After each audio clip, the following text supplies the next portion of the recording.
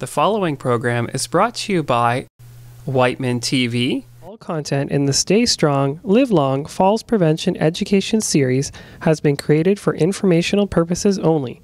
The content is not intended to be a substitute for professional medical advice, diagnosis, or treatment. Always seek the advice of your physician or other qualified healthcare provider with any questions you have regarding a medical condition. Never disregard professional medical advice or delay in seeking it because of something you have heard on this television production.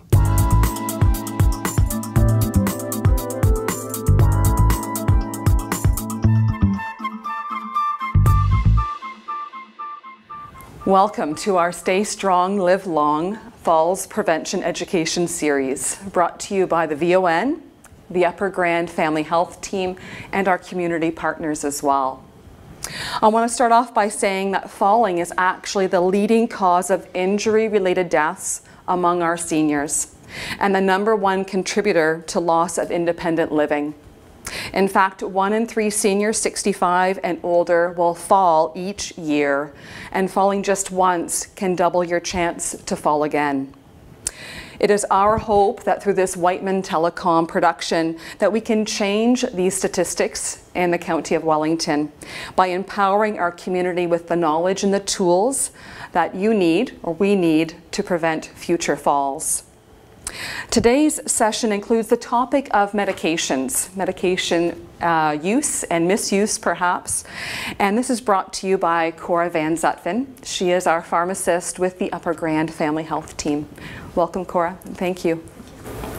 Okay. Thank you, Julie, for that introduction. Thank you for being here today, and thank you for tuning in. So today we are going to be talking about medication-related falls. There are many, many reasons why patients fall. One of these reasons is related to medications. Medications is one of the preventable reasons why people fall, and that's what we're going to be talking about today. Unfortunately, it's not always easy to identify if a fall is related to medication. It can be multifactorial, there can be so many different contributing factors, and medications may only be a part of that puzzle. However, if you have had a fall in the last year, or if you are prone to near falls, then having a medication review as part of a comprehensive falls risk assessment is a recommendation. Especially if you're on 4 or more medications. This increases your risk of falling. So before we move forward, I would like to take a moment as well just to clarify that the information I'm sharing today is for educational purposes, that I am by no means trying to provide treatment advice. And this is particularly important because medications are prescribed for a variety of different reasons. They have risks and they have benefits. And so I want to be very clear that we are going to be talking about some high-risk medications. These high-risk medications, although they do increase the risk of falls, can have some very important role to play in terms of managing our chronic illness as well. As you heard Julie say in the introduction, 1 in 3 adults over the age of 65 are likely to fall in any given year. Adding a high-risk medication can double this risk. If I were to take this medication and tell you that it would double your risk of falling this year, would you take it? Probably not. Think twice. You might think twice. But what if I were to tell you that this medication, without it, you were at an 80% risk of having a stroke this year. With it, your risk of having a stroke was cut in half. However, your risk of falling is doubled. Would you take it then? Some people may, some people may not.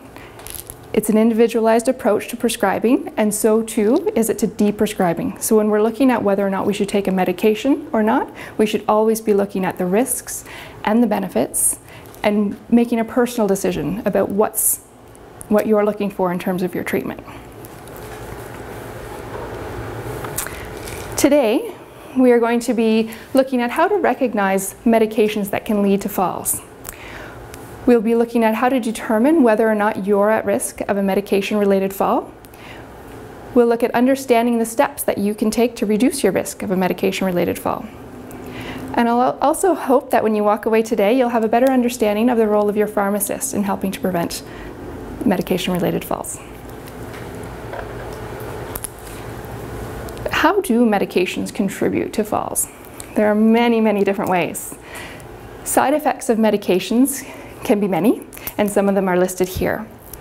Some medications can cause low blood pressure. Some of these medications are used to treat high blood pressure. Some of them are used for other reasons and can still cause your blood pressure to drop. This includes orthostatic hypotension, which is a significant drop in your blood pressure from getting from sitting or laying to standing. Some of them cause drowsiness or sedation, which can make us more prone to falling. Some reduce heart rate, and we'll look at how a reduced heart rate can increase our risk of fall as well. Some will cause cognitive impairment or confusion. Others will slow reaction time so that if we are having a near fall, we may be less likely to be able to brace ourselves and prevent that fall. Some impair balance, others cause dizziness, some reduce physical function, and others will cause muscle weakness. So let's take a look a little more in depth at some of those.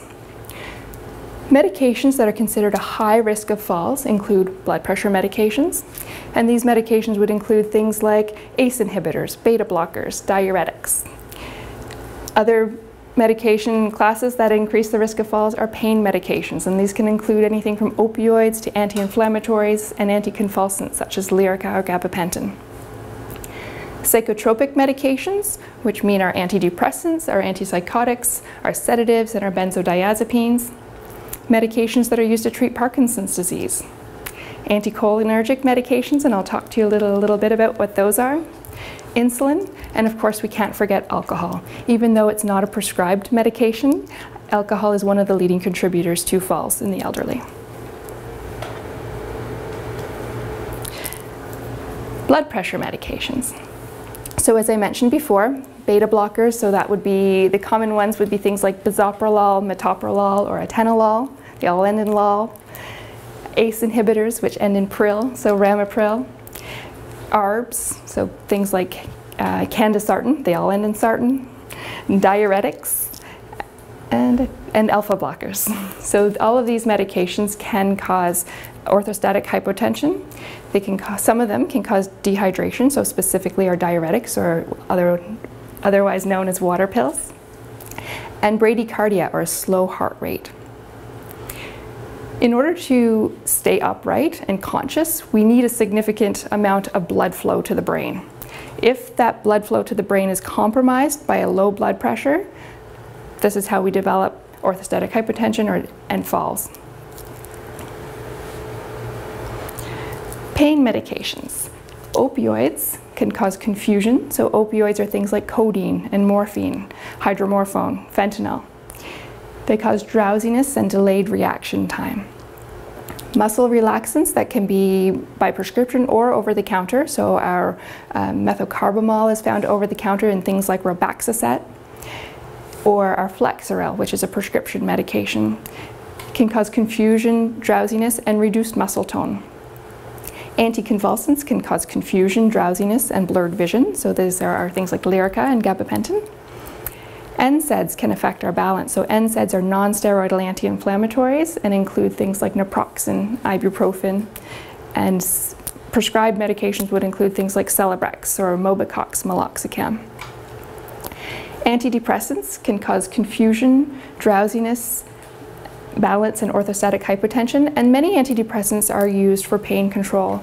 Things like amitriptyline or our tricyclic antidepressants. Cymbalta is another one, and so those medications we have to be aware can also be increasing our risk of falls. It can become complicated because pain can also increase our risk of falling, and so the goal is to have adequate pain relief by using the medications the least likely to cause harm with regards to falls or other side effects.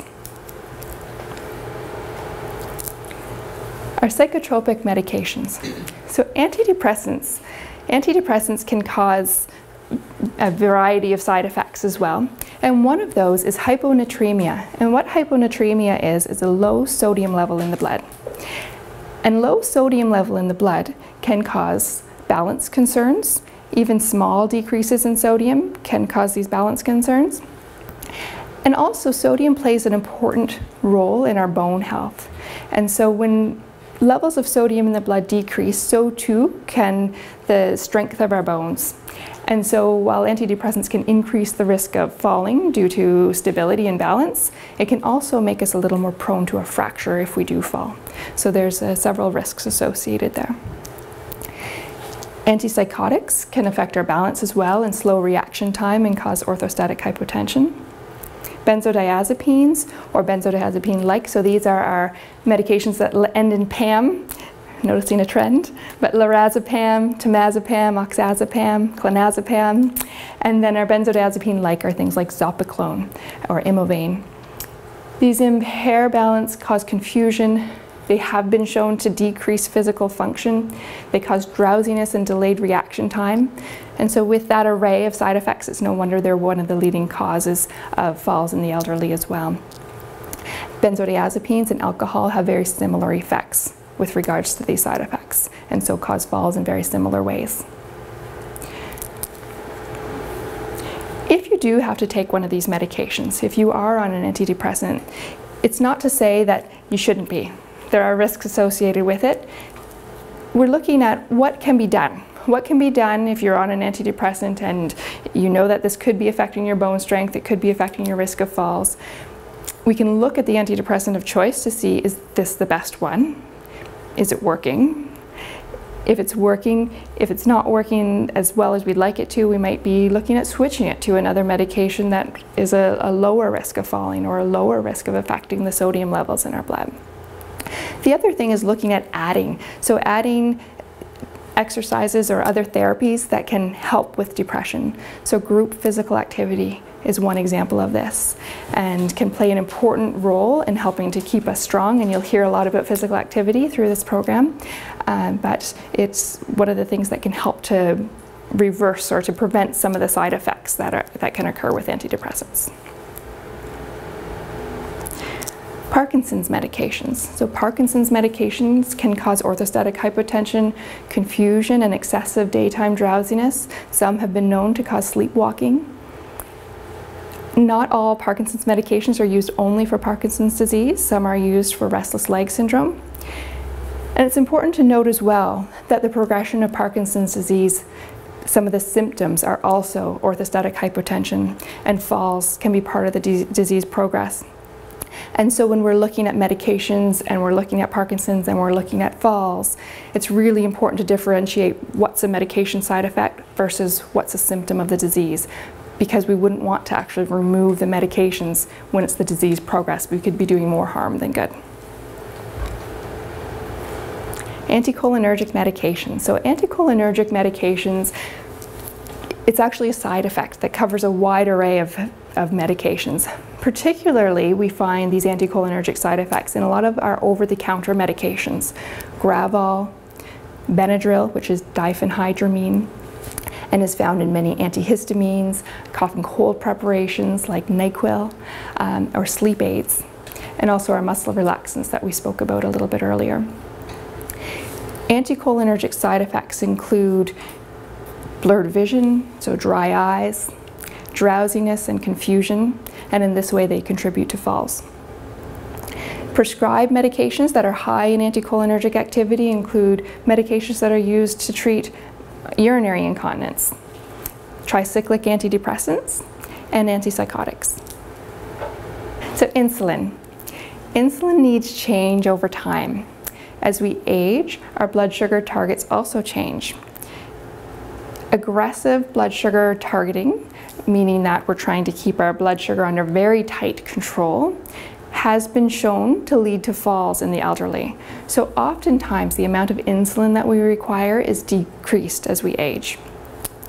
Low blood sugars can increase the risk of falling. Some of the symptoms of low blood sugar being dizziness and confusion, also blurred vision and weakness, can all contribute to these falls. Exercising can make your body more sensitive to insulin. So if you're beginning an exercise program, it's important to be aware of what impact that could have on your insulin needs and on your blood sugar. Always being prepared to treat an episode of low blood sugar, if you're on insulin, is extremely important.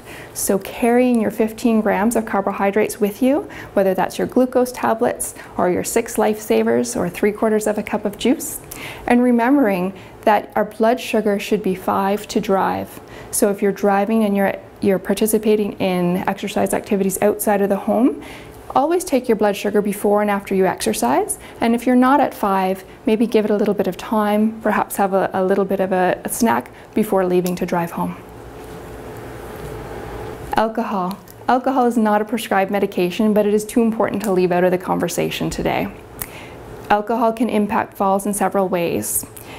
It can impact falls both long-term and in the short term. So having too many drinks on one occasion can lead to intoxication, poor coordination, and balance problems. Over time, alcohol can impact the health of our nerves and our nerve endings, and this can cause peripheral neuropathy, which can lead to falls. It can also cause a shrinkage of a part of the brain called the cerebellum, and the cerebellum is extremely important in terms of our balance and coordination. And so in this way, alcohol over the long term can also have a huge impact on our risk of falling. Are you at risk of a medication-related fall? So we reviewed the high-risk medications. If you are on 4 or more medications, and one of them from the last 7 that we just spoke about, then you are at risk of a medication-related fall. Or if you have a fear of falling, you're feeling unsteady, or you've had a fall in the last 12 months and you're on 4 or more medications, that will also increase your risk of falling. So how can we reduce this risk? An annual review of your medications can help to reduce your risk of a medication-related fall. As we mentioned earlier, there are several things that change over time, and our needs for certain medications change over time as well, which is the important part about having that annual medication review. The other piece that's important with this annual medication review is to have a list of your medications and keeping an up-to-date list of medications that you can share with your providers. Knowing what you take, how much you take, and when you take it is very important. This list should also include any over-the-counter medications or herbals that you take, as various interactions can occur, and so one medication on its own might not increase the risk of falling, but 2 medications combined together could have that impact. So this list, this medication list, it should include the name and the strength of the medication that you're taking, the dose that you take, when you take it, what it's prescribed for, and when you started taking it. I often see people with the back end of the receipt of the prescriptions, and that's good in that it'll tell us what medications are prescribed or what medications you've had filled. The problem with those lists is that they're not always complete. They don't include anything you take over the counter. If you're on a lot of medications, there's only so much space on that sheet and it doesn't show everything. It doesn't tell us what dose you take, if you take 1 tablet or 2. And it doesn't tell us what it's being prescribed for. This list should also include any medications that you've stopped taking in the last 3 months. And this is because sometimes the effects of stopping a medication can impact our risk of various side effects as well, falls being one of them. Reducing your risk of a medication-related fall. So again, more tips to consider is avoid unnecessary medications. If a medication is not helping you, it's been prescribed but it's not having the effect that it was intended to have, then talk to your doctor or the prescribing nurse practitioner about that, because what's the point of being on a medication that's not working? Don't save old medications. Taking expired medications or old medications that have been discontinued, sometimes if you have a cupboard full of them, it can make a medication error more likely to occur. Not to double up on doses. So if you've missed your morning dose of your blood pressure medication, for example, and you realize that the next morning when you go to take your new morning medications, just take 1 dose. If you take 2, that will increase your risk of orthostatic hypotension and having that low blood pressure and fall. Not to skip doses. Sometimes this is inevitable. We all forget from time to time, but trying to have some procedures in place to help you remember when to take your medications, and so that we're not having a sporadic intake of medications. Medications should be timed and taken on a regular basis. Ask questions when you're being prescribed a medication. So if you're being given a medication to treat an illness, ask, how long will I need to be on this medication? That will help to guide future discussion regarding medication. It'll help to prevent you from being on too many medications or unnecessary medications long term. Staying strong, so participating in physical activity, doing the other activities that you'll learn about throughout this series in order to maintain physical functioning as well. Keeping yourself as healthy as possible will help to prevent, one, requiring medications, but the other is helping to prevent the side effects of the medications. And monitor. If you're started on a new medication, monitor its effects. If you're on blood pressure medications, make sure that your blood pressure is being monitored. If you're on medications for diabetes, make sure that your blood sugar is being monitored. If your doctor orders lab work, make sure that you have it done. This could be looking for things like hyponatremia, or that low sodium in the blood that can be particularly important. Renal function or kidney function is something else that might be being requested on that lab work, and medication needs can change drastically depending on kidney function. We'll move on now to the role of a pharmacist in preventing medication-related falls. Pharmacists are trained to identify, prevent, and resolve potential drug therapy problems. These problems, or drug therapy problems, can be condensed into 7 different key areas. One is unnecessary drug therapy. Pharmacists can help to identify whether a medication that's been prescribed 1-2 months ago, or perhaps 2 or 3 years ago, may not be necessary anymore. One example of this could be something that we use quite often called proton pump inhibitors. Things like Losec or Nexium are often prescribed for reflux or heartburn.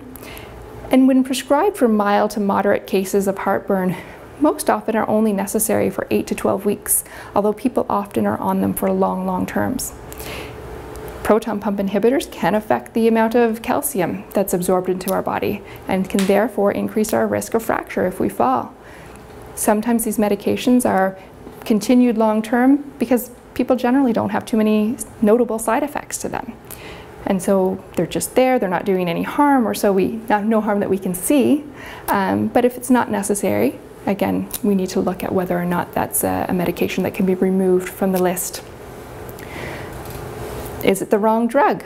Is the drug not working? So if it's not working, it's likely the wrong drug.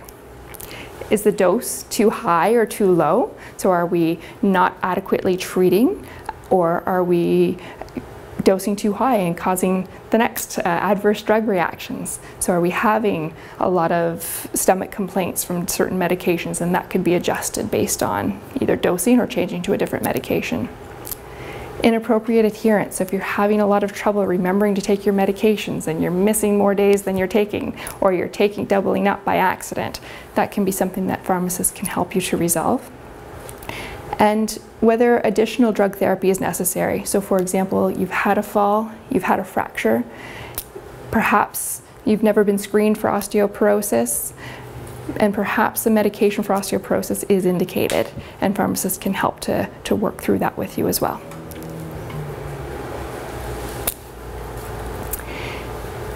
During a medication review with a pharmacist can review your medications to identify any high-risk drugs.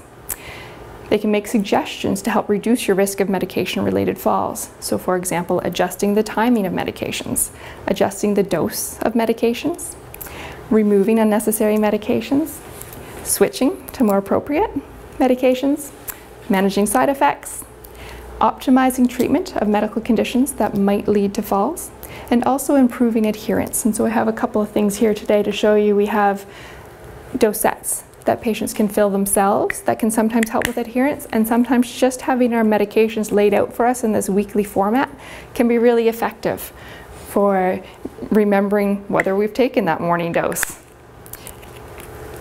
The other thing that can be prepared are these dosettes. So most of our pharmacies will prepare dosets, and they just come in weekly compliance packaging. And again, this can be nice so that it can reduce the amount of medications that we have in our home. We get 1 week supply at a time, or 2 weeks, depending. And again, it serves as a nice visual aid to decide whether or not we've taken that medication already, what day we're on, just making sure that we're on track with our medication adherence. And that ends the presentation today. If you have any questions, I'd be happy to answer. The question was, is there a cost to customers to have these dosets prepared? And the answer is yes and no. The best thing to do would be to check with your pharmacy that fills medications. Often the cost that's associated with filling is not an additional cost to the medications themselves, but whereas some people may be used to filling their prescriptions every 100 days and getting a 100-day supply, dosets are filled generally on a weekly, bi-weekly, or monthly basis. And so instead of paying that dispensing fee per prescription every 100 days, you may be paying it every 30 days.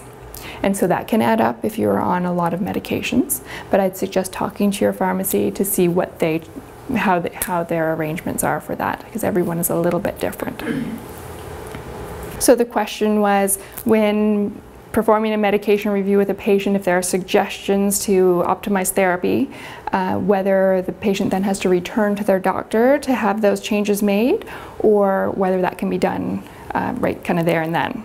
So in order to answer that, it would be specific to the patient and to the circumstance.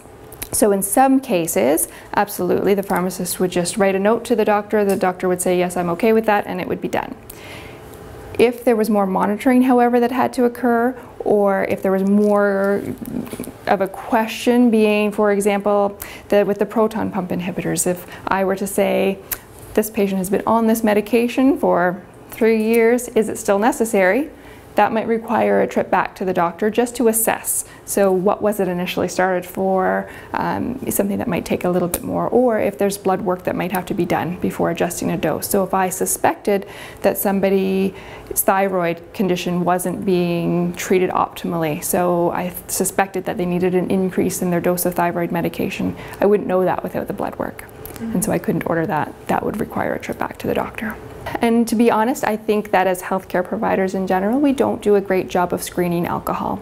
It's a very important factor, and I think the statistic is about 10% of our elderly patients do suffer from an alcohol-related disorder or an alcohol misuse disorder.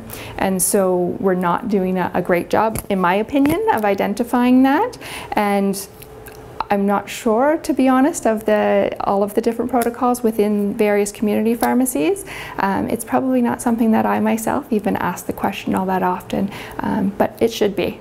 No, there are definitely some medications where alcohol has to be avoided, and I won't go into the whole list of them right now.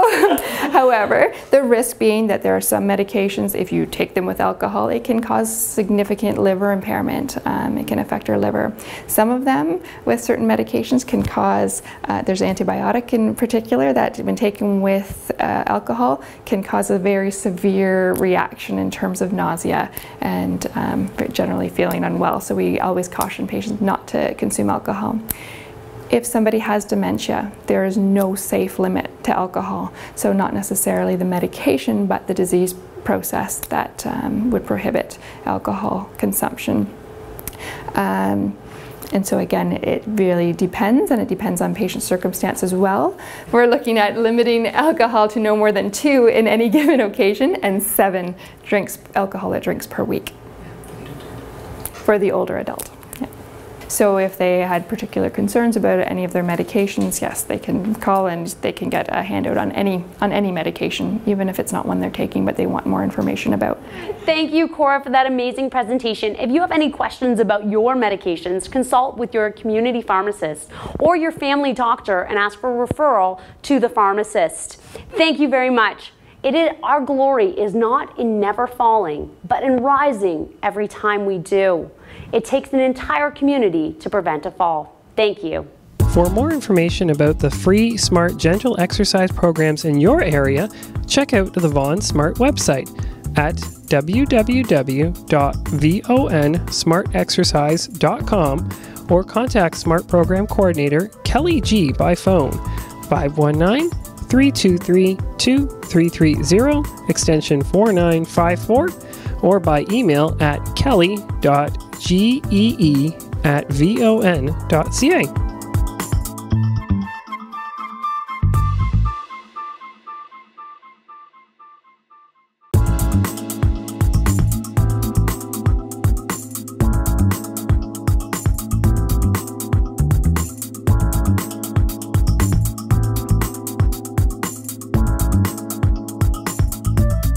The preceding program was brought to you by Whiteman TV and Bruce Telecom.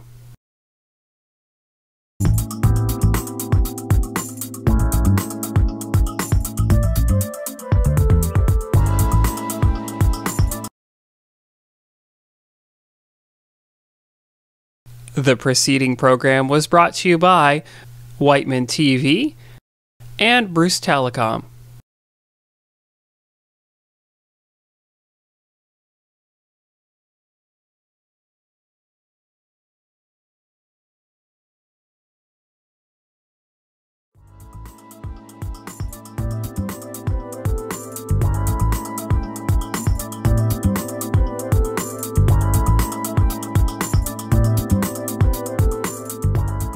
The preceding program was brought to you by Whiteman TV and Bruce Telecom.